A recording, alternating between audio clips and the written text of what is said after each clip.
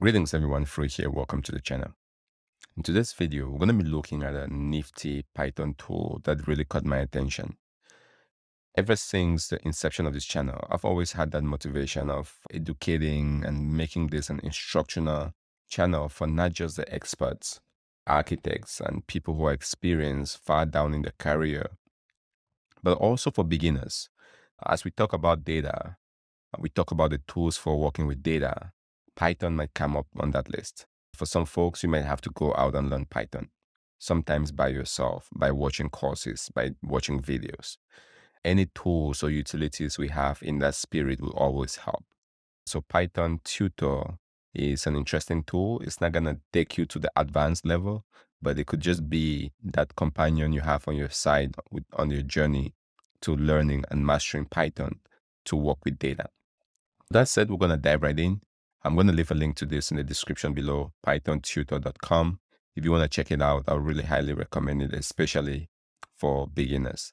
The way this is going to work is let's go in here and maximize the screen. Once you come in, you can start visualizing code. It does work with Python 3.6, and then you can also select the languages that you want.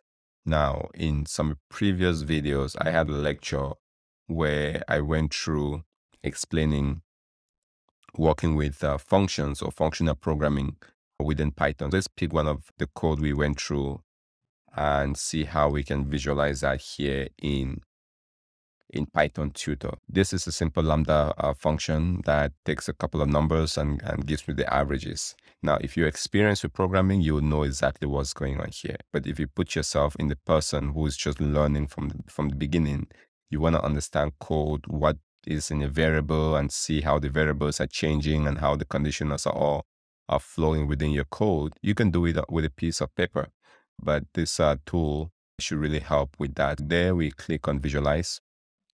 Let me zoom in here one more time. And so this is the code we're working with.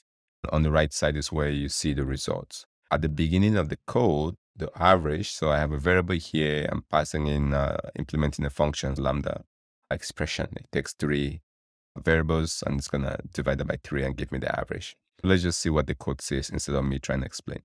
So let's click on next.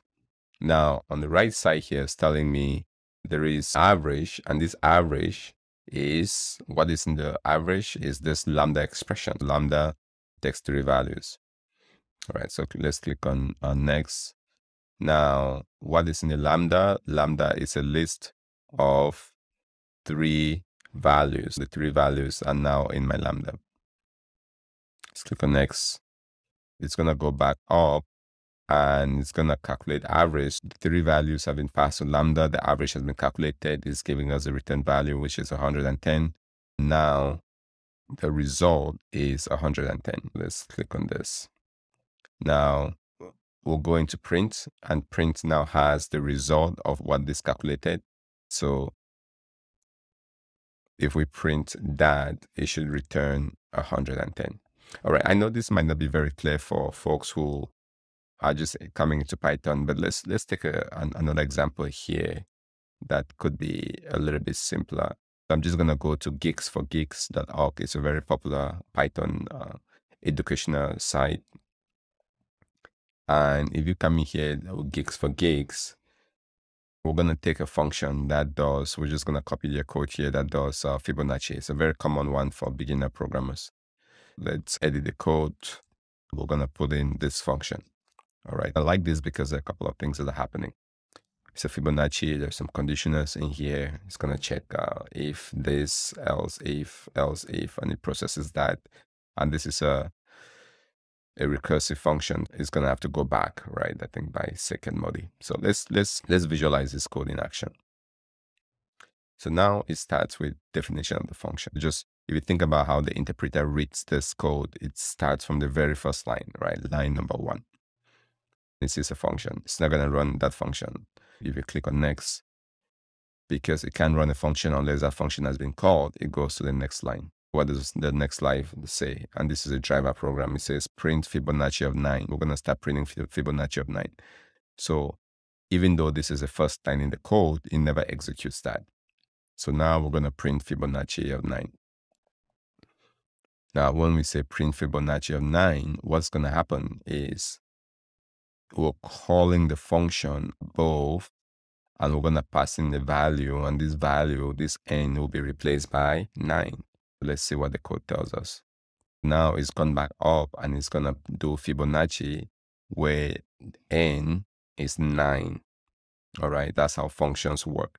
You define your functions, that takes a value, and then you can actually call that function with an instantiated variable. All right, so let's click on next on that. Now we're going inside of this function. We're calling inside of this function. It's going to check.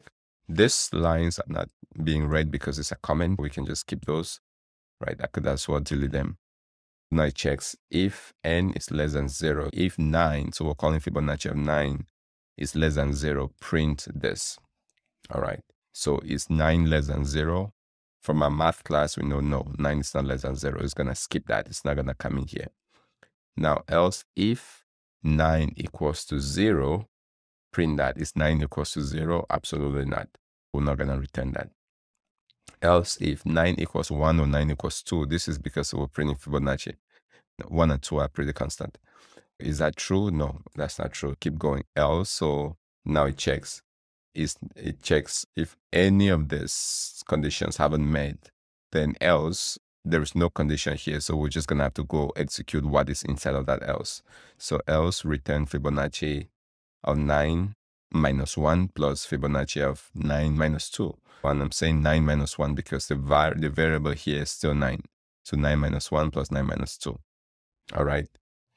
But guess what? When we return this, it means we're going to go back up and call this function again and give it 8 and then give it 7. All right. That will just continue to repeat.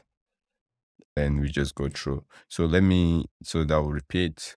Now it's 7 and it goes back. It's going to repeat. And it's 6. It's going to repeat. And it's 5. It's going to repeat. And it's 4. It's going to repeat. It's 3. It's going to repeat. It's going to repeat. Now, what is n? N is 3. We should pass this. Now, n is 2. All right. We'll send him back again in there. Now, guess what? We're going to get to this point here where n equals 1 or n equals 2. Okay. We're not going to skip this conditional because this is true at this point. Now, we're going to have to get in here. So we get in there. Now, it says return 1. So 1 has been returned. Okay. But because we had a loop where we've executed for n equals 1, now we have to go back and execute for all the other n's, right? Because we were calling inside of a recursion. We kind of have to work our way back out of that recursion. We continue this. So this will go for a while. I'm not going to execute all of this, right? Let me just kind of fast forward the steps here and come towards the end. The loop for our recursion is almost done. Now it's coming else there. We're coming back out of our recursion, right? And the return value is 13. A return value will be 34. That is what we get. All right. I would recommend, I know recursion is a little bit of a confusing topic. When I was a long time ago in Programming 101, this was one of the things that, that will get you as a foundational concept to understand. I recommend if you struggle with this, play around with a tool like this, especially for folks that are really getting up to speed with Python and looking at using it for data science, machine learning, and advanced analytics. Sometimes understanding the basics might just be what you're looking for. I hope this utility will be something you check out and share. Now, there are known limitations if you're going to be more advanced. And this documentation here just does say it. So read through. If you're running into issues, maybe you can reach out to a developer or share feedback. Here is just, I think the person talks about making this work the way a tutor would visualize code in a basic programming class. Check it out. Hopefully this is relevant to you. You can use it for Python, which I tend to work with quite a bit, or JavaScript or C or C++ or Java. All right. Thanks for watching. This has been Fru. I'll see you in the next demo.